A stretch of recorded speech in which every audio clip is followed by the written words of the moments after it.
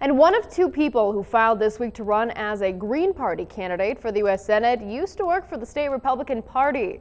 Tim Adams of Bozeman told MTN News today that he identifies as a conservative, but he also says the Green Party platform more closely reflects issues he cares about, such as corporate influence in politics and a lack of affordable housing in Montana.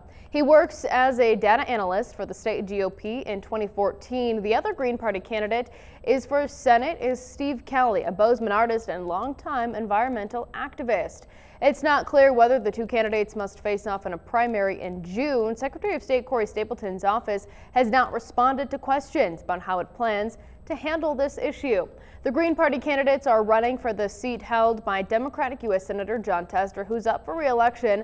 The race will be the most expensive, most watched electoral contest in Montana this year.